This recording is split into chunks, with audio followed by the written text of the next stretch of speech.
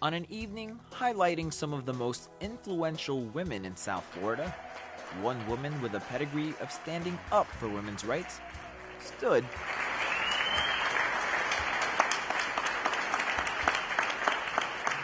above the rest. Known as Florida's pioneer feminist, Roxcy Bolton has spent almost her entire life championing innumerable women's and human rights. Looking to break against the societal norms of her time, Bolton fought endlessly against bigotry and injustice against women, anything from unequal pay rates, healthcare access, and acceptance within the law. Her lifetime of activist work has earned her the unique honor of holding a key to the City of Coral Gables. Roxcy is one of those people that has always been out there challenging authorities. She knows what's going on. She looks for anything she thinks was not right.